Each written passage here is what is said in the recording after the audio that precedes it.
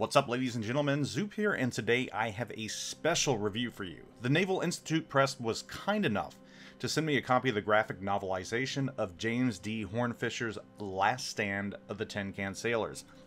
Hornfischer's novel focuses on the epic battle off Samar, in which Taffy 3, comprised of destroyers, destroyer escorts, and escort carriers, squared off against Japan's center force, which comprised of the mighty Yamato, several other battleships, heavy cruisers, and destroyers. A true David versus Goliath story, and the US Navy's finest moment, in my opinion. Sadly, Hornfischer passed away last year after a battle with cancer and did not see the release of the graphic novel, which bears his name.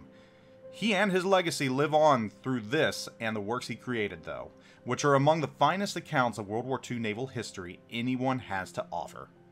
Adapted by Vietnam veteran Doug Murray, the writer behind Marvel's comic The Nom, and illustrated by Stephen Sanders, the graphic novel is 200 pages long. The hardbound book itself is fairly thin, but pages are of good quality and the printing is beautiful.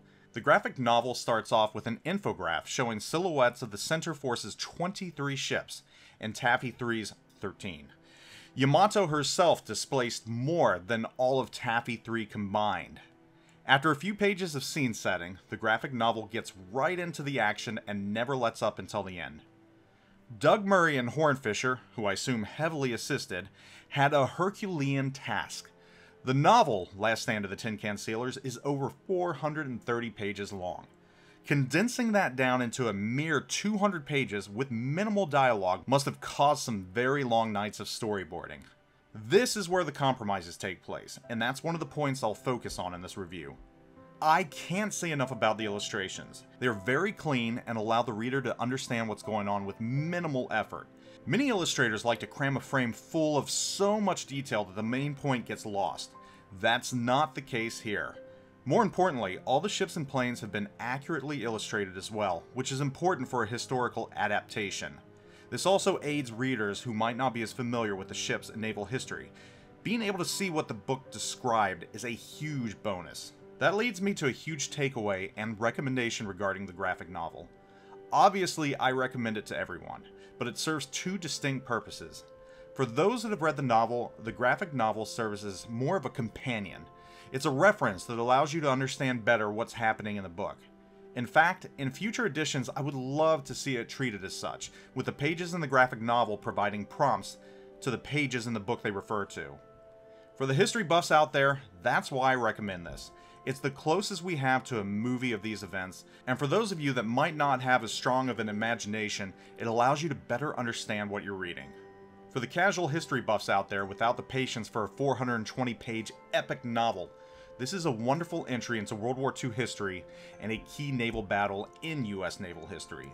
You won't get quite the depth that the novel provides, but it's an excellent introduction. That may be the only issue I have with the graphic novel. At 200 pages, I understand sacrifices had to be made, but I feel the ending could have used a little more refinement. Again, maybe in future editions. The fate of Ernest Evans of the USS Johnston was never resolved in the graphic novel, which I feel was the largest omission.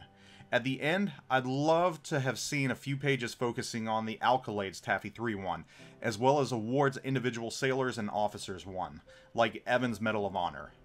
That would be a far more impactful ending to the graphic novel, and provide some closure. Again, I feel future editions could easily have a few more pages added to represent this. For you parents out there wanting to get your teenagers into history, this is an excellent avenue as well. I must warn you, though, that the book does not shy away from the carnage steel causes upon flesh, nor does the graphic novel. It is graphically depicted in some instances, so those of you with more sensitive children should keep that in mind. The graphic novel is definitely a hard R rating. Overall, The Last Stand of the Tin Can Sailors is a quick but enjoyable read. It'll take most readers a short 30 minutes to get through it. While short on words and talk, it's heavy on action and represents a wonderful depiction of the main events of the battle and some of the aftermath. I can't recommend this enough. It serves as a fitting tribute to James D. Hornfischer as well. His passing has left an enormous hole in the military history circles, and I'd love to see several more of his novels adapted in this manner. The first printing of Last Stand of the Tin Can Sailors sold out almost immediately, and it's now in its second printing. Be sure to snag a copy as quickly as you can. Everybody, thanks for watching. Hope you enjoyed this quick review. I'll catch you all later. Zoop out.